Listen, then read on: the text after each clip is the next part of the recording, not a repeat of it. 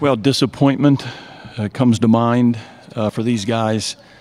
But I can tell you that I told them after the game, I was not at all surprised that it went from 25 to 7 with 2 open looks. That's sort of been their disposition all year. Compliments to Tim. First of all, I'm so happy he got the job last year. Really well deserved.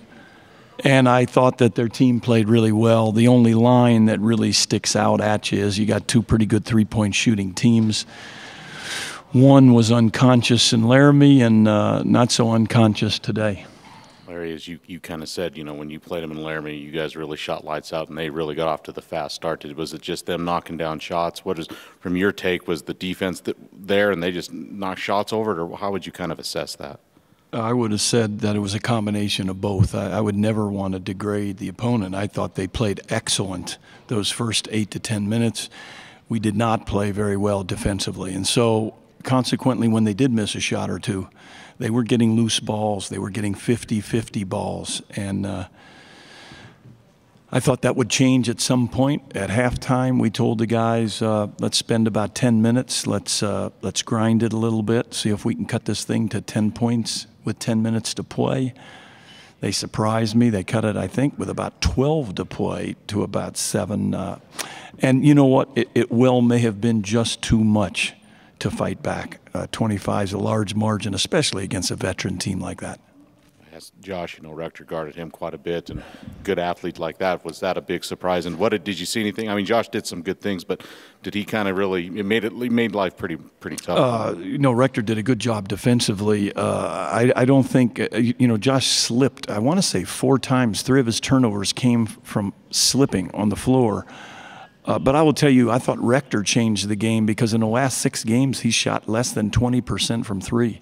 And I thought the game changed because he made shots. That was unexpected, not his athleticism or his defensive ability. His shot making changed the game, I thought. Let's go over here first. Coach, did you feel no comment. Did you feel like you guys got the shots early on that you wanted, they just weren't falling? You know, I didn't really pay much attention to offense early in the game. I was so disappointed, and my wife was sitting across the way so she could read my lips, so I had to be cool. But it really was more a lack of focus on our defense. And at the same time, some good shot making by some guys that had not been effective up to that point. Right here. Coach, you kind of talked a little bit about Shane, but it seemed like when you guys had cut it to 7, Jalen Moore hit a couple of really big shots. He got a rebound bucket, and he had a 3 somewhere in there also. He really kind of kept them in the game. Yeah, he's one of my favorites, and he's always held himself with class and dignity. Anytime I've watched tape or been on the floor with him, I would dare say, though, in between those 2 really good shots, you might want to watch that video. We had 2 wide open threes to cut that thing to 4 and 5. Lieberman missed 1, and of all guys, Jason McManamon wide open. But that's part of the game, and heroes are found in tournaments, as we found out last year. I don't even know if these guys knew Adam's first name, but it happens, and so perhaps it's Rector. Go ahead.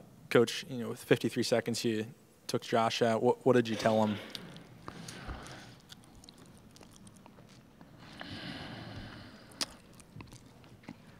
I don't think it was anything special. He's meant a great deal. He's meant a great deal to our family.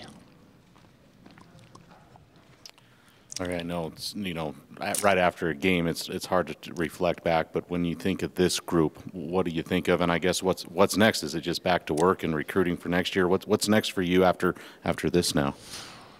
Well, let's go backwards in time just for a second. I don't want to waste these guys' time, but hell, there's no game, so. You know, this is a guy who was named MVP here and put us on his shoulders with a group of seniors, 6 of whom graduated on time last May. So if you're an old coach like me, it's like the beer commercial. It doesn't get a whole lot better. Nance goes in the first round, 6 guys graduate on time, and you run the gauntlet and go to the tournament. Now you got this guy in June. He's coming back. He's lost 6 good friends. Your old man hands him the ball and says, by the way, you're going to be a point guard this year, and you have 6 freshmen and 6 sophomores. And I got to tell you, I'll remember the fact that these guys played tonight very similar to like they played all year, and they practice. Not many people talk about practice. Spontaneity, early, on time, every day. And so I will remember a lot of the good things, and I will try to forget with a little wine some of the bad things. And Coach, you had downplayed the effect that it was going to have with having some of those guys suspended. Did you feel like it made any sort of an impact today? No. Real quick, Larry, as you look, you lose Josh, and that's obviously a huge piece, but you return everyone else. I mean, just on the outside looking in early, do you like what you have coming back and to build with, and what's the next step, or where do you go from here to work toward next season? We talked a little bit last week about continuity. Like continuity in coaching staff, really important. Continuity with the type of people that you want to represent you, really important. I think we got a good core. I think they found out, you have to harden sometimes. Sometimes to really appreciate the good, you have to harden. And so I think these guys, hopefully they'll remember a little bit of a taste in their mouth when they were disappointed 7 or 8 times this year. And so, we've got spring break next week. We'll take a deep breath. I got some smart people around me. I'll take their advice. And then when we get back from spring break, we'll definitely need to put some pounds on some interior players.